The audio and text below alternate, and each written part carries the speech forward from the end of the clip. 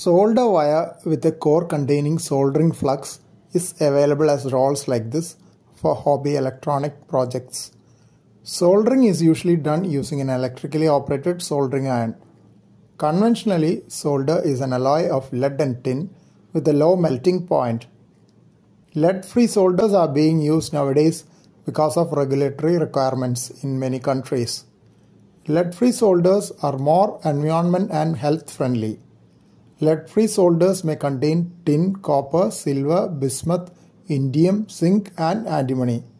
Composition may vary in different regions. The surfaces of the component and printed circuit board to be soldered are cleaned with an abrasive paper if needed prior to soldering to have a good electrical connection.